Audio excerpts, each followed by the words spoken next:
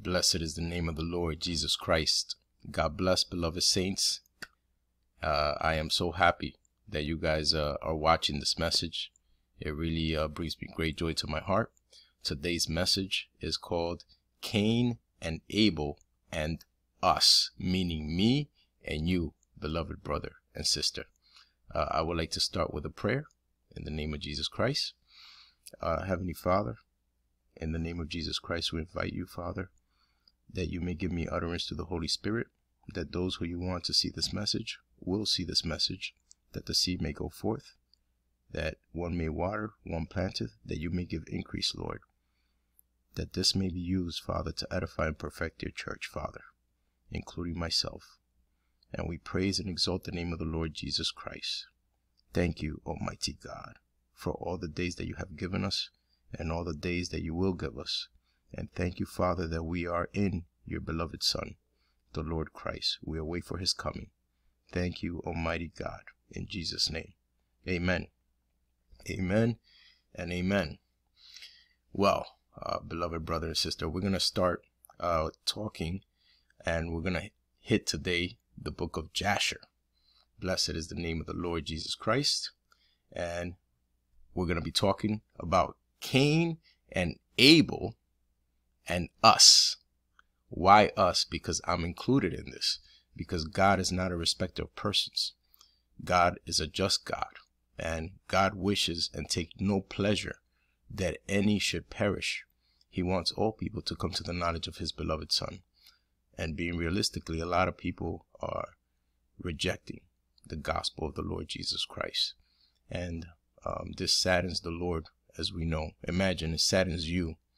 Imagine how much it saddens the Lord when someone rejects the beautiful gift that he has given us, his only begotten Son. So today we're going to be talking, we're going to hit the surface concerning Cain and Abel and us, meaning me and you. All right.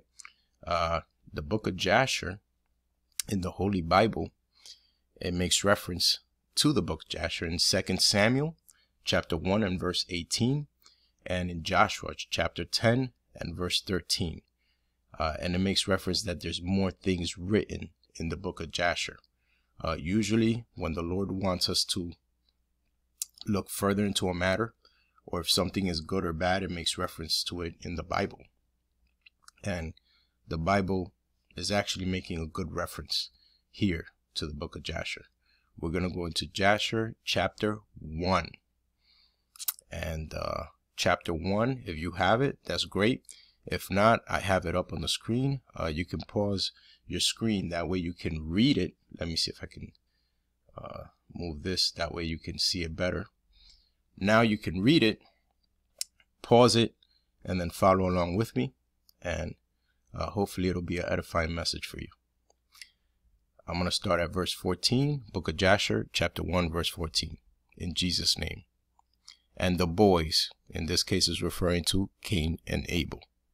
And the boys grew up, and their father gave them a possession in the land.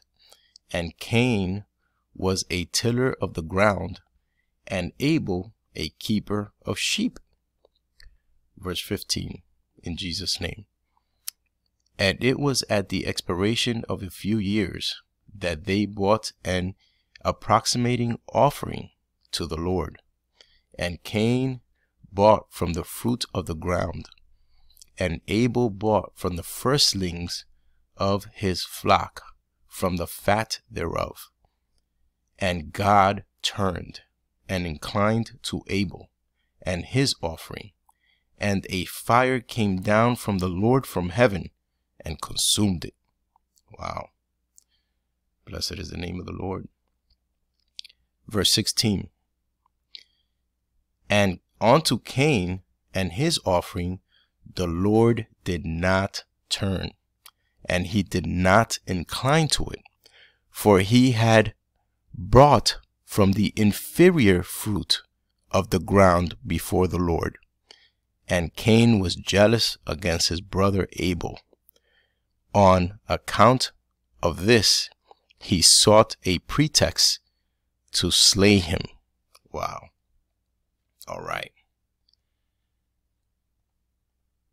Okay. Whoa.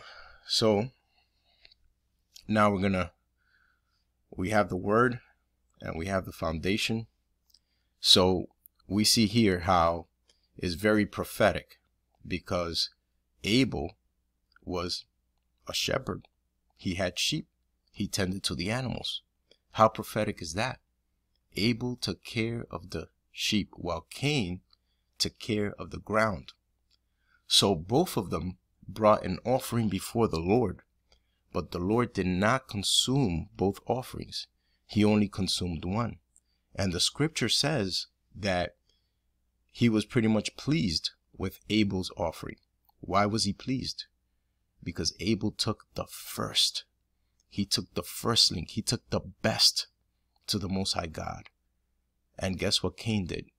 Cain came with an offering, and he gave God the inferior. Inferior means the least, the things with blemishes. He gave him pretty much the leftovers. Whatever he didn't care for, he gave that to God. Can you imagine that? Just think about that, right? As followers of the Lord Jesus Christ, we're like, wow, how dare he? How can someone come and give God Almighty leftovers? Think about that. While Abel gave God his best, and God answered. Fire came down from heaven and consumed the offering of Abel, which at the end of the day, Cain saw that as an excuse, as a pretext to, guess what? To slay his brother. That means he wanted to kill him. So we saw how that pretty much brought anger and brought envy, jealousy, because his offering was not consumed. Now, we see here, can you imagine two people? Put yourself in this scenario. Someone brings leftover, and now they're feeling bad because God accepted your offering. Did they really expect that God did not? Did he really expect that God did not know that he was giving God his leftover? Right? I'm going to reread that part again. And verse 16 says, unto Cain and his offering the Lord did not turn, and he did not incline unto it, for he had brought from the inferior fruit of the ground before the Lord. And Cain was jealous against his brother Abel. On account of this, he sought a pretext to what? To slay him, meaning to kill him. So, beloved brother and sister, now we're going to talk about me and you, because you see, it seems very wicked what Cain did. He gave God the leftovers, and Abel gave God his best. So now we're going to be talking about us, right? I want you guys to think about it. What are some of the most valuable things? What is the most valuable thing that we have? What would be considered one of the most valuable things that we have? I could tell you straight up, ourselves. What we most value that we have is ourselves, right? And think about what we do and how we invest or spend our time, right? Think about this. This right here, I have a picture. That right there is very valuable. Our time. Our time, brother and sister, is very, very valuable. Because guess what? Once it's gone, we don't get it back. It is extremely valuable. As a matter of fact, your jobs, they pay you for you to labor, and they pay you basically for your time. They're paying you for your time, right? So think about this. How much time do you spend with the Lord? Now, I want you to think about Cain and Abel. Abel gave God his best offering, right? Cain gave him the leftovers. Now, concerning your time, brother and sister, us, we having a straight talk, right? Us, Are we giving God our leftover time? That's very sad, because in that situation, how can we judge Cain when we're giving God the leftovers? See, some people, right? How much time did you spend praying? Did you pray at all? Did you read the word? Did you praise and worship? Oh, I had to work. I had to take care of business. God knows I had to take care of my kids. God knows I had to take care of the bills. Yeah, there's a lot of things that have to get taken care of. But at the end of the day, is that giving God your best? Or are you giving him what remains? Are you giving him the leftovers? Are you giving him the inferior part of you? Look at that clock. The clock is ticking. And I actually have an app that I loaded. And here, when I click on it, you see that time is passing by. And guess what? Time doesn't come back. And the Bible says, to every man, right, is appointed a time. And guess what? Once that person dies, the judgment. The person doesn't get that time back. And God is going to say, what did you spend your time doing at the end of the day? Because the time is very valuable. Guess what? We do have an altar now, because Cain and Abel, they did place their offering on an altar that they built, right? Our altar, our new altar is, guess where? Right here. Our altar is a heart. So when we place our heart on the altar and we give God, look right there, look on the screen, our time. Think about that. I'm gonna stop this for a second, because look, time is ticking. And I actually have like another app where it's one of those time that winds down, and then it's bing, it clicks bing once the time is done. And that made me think how there's a time of death appointed unto man, and after that is the judgment. You have a time set. We don't know when our time to go is. Once that time is accomplished, did you give God your best? Or were we like Cain? And I'm going to tell you something, so that we don't fool ourselves, so that we can talk straight right here, right? Did we give God our best concerning time? Ask yourself, because a lot of people have strongholds, and by strongholds, there's an excuse to do things that are not cool, things that are wicked, and they have that excuse in their mind. And at the end of the day, the word of God is powerful and mighty to the taking down and pulling down of strongholds. So since you don't have this time, let me put a picture up of this clock right here. Actually, there we go, but it's not coming up, but you guys get the point. Since you don't have the time, right? You don't have time. How much time do you spend on Facebook? Hopefully you don't have one, but if you do you have TikTok? As a matter of fact, the cell phone, there's actually settings in here that will let you know how much time you spent in a day, in a week. And very interesting, how much time do you spend doing these things, right? Right? Think about that. Watching TV, being with people who don't even want to be around you, being with people that are worldly, having conversations that profit no one because they're not of the kingdom. So at the end of the day, right, here we are, you and I, judging Cain. Hey, you're taking the inferior. And guess what? Is it possible that our phones get more time with us? Because I could tell you this much.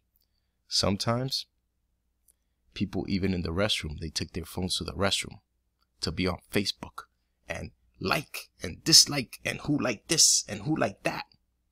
And not only Facebook, there's multiple apps. There's Instagram, there's plenty of other things, right? So I want you guys to think about that, right?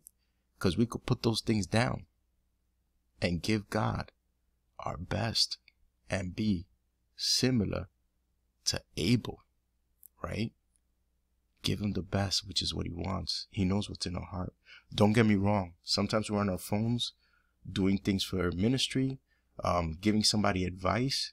Sometimes we are reading a scripture. Sometimes we're listening to a sermon. That's fine. However, all these other things that are not profitable, why not give God our best? And there's a beautiful thing that the phone has. You can either turn it off or you have airplane mode. So break down your time. We don't encourage religion, and to have a religious spirit is horrendous. So for someone to say at 5 o'clock sharp, I always pray, I have to pray, I have to. Come on. Listen, here's the solution, right? The solution is to invite God and have God and be mindful of our Lord Jesus Christ all the time. The Bible says pray without ceasing, right? So you're at work. You're about to go on a lunch break. Can't you say, you know what? I'm going to turn off my phone. I'm not going to have anything work related. And this time while I'm at work today, this hour, these 45 minutes, this 20 minutes, this 15-minute break, I'm going to give it straight up to God and I'm going to pray. I'm going to pray concerning other people because Christ cared about other people. So I'm going to pray about other people, right? Or you know what? I'm going to grab my paper Bible during that hour and I'm going to read the word. You see? Or riding or even driving to work, I'm going to put my phone on airplane mode and I'm not going to be interrupted because that's when the calls come in. And guess what? I'm going to praise and worship nonstop my whole ride to work. And I'm going to be speaking to the Lord. I'm going to be exalting the name of the Lord Jesus Christ. And guess what? At the end of the day, this is how we give God our best. Not just 1 hour, not just a few seconds, not just 10 minutes in a day, but all the time, every day. You see, because we have a new covenant with the Most High God. And our sacrifices, as you know, we no longer slaughter lambs.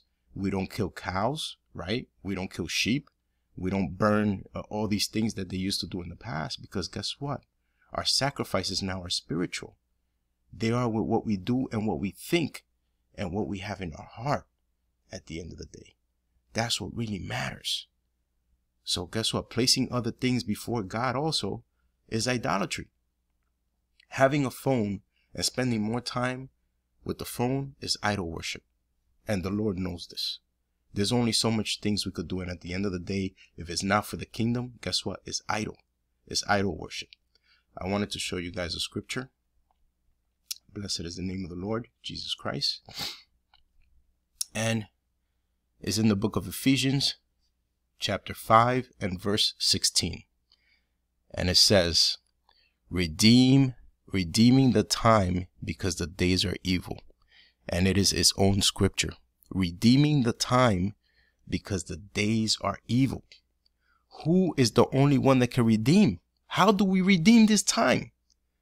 I'll tell you how. Praising and worshiping, reading the word, really following the Messiah. And not only that, but ministering to people, spreading the gospel of our Lord Jesus Christ, letting people know what he did and reminding them of what he did, and answering questions in a biblical sense, like what would Jesus say or do in this situation, that the person may come to the knowledge of him and say, you know what, that makes a lot of logic. Let me do just that. And that they will recognize that advice as godly advice, and they will seek more of the Lord Jesus Christ, because in all actuality, it is Christ. So I'm going to read the verses before so we could get the proper context. Book of Ephesians, chapter 5 and verse 13 says, but all things that are approved are made manifest by the light. For whatsoever doth make manifest is light. Wherefore he saith, awakest thou that sleepest, and arise from the dead, and Christ shall give thee light. And then shall ye walk circumspectly, not as a fool, but as wise, redeeming the time because the days are evil. Wherefore, be ye not unwise, but understand what the will of the Lord is. And be not drunk with wine, whereas is in excess, but be filled with the Spirit. And that's a capital S. Be filled with the Spirit of God, the Holy Spirit.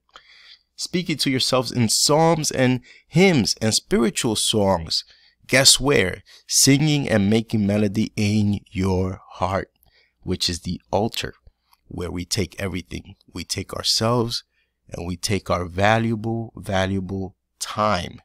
Our time. There we go. Which is very valuable. So we redeem the time. The days are wicked. There's only one way to do it. Worshiping and honoring the Most High God.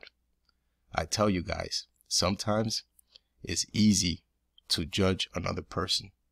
To say, hey, Cain only gave God the inferior things. But what are we doing? Think about that. And for those of you that are married in a covenant with your significant other, remember, the man is the head of the woman, and the head of the man is Christ, and the head of Christ is God Almighty. So now think about this. The man as the head who is out providing, he comes home and all he gets is the leftover. The provider of all things, isn't the provider of all things the earth and the fullness thereof God? So shouldn't Cain have given him his best? You have a man that's out making bread to supply the home, the shelter and everything. And when he comes home, all he gets is the leftover. Oh yeah, and that favorite piece of breast that you like is eaten already. We only left you a little wing. Instead of, you know what? We're so appreciative that you provide for this household.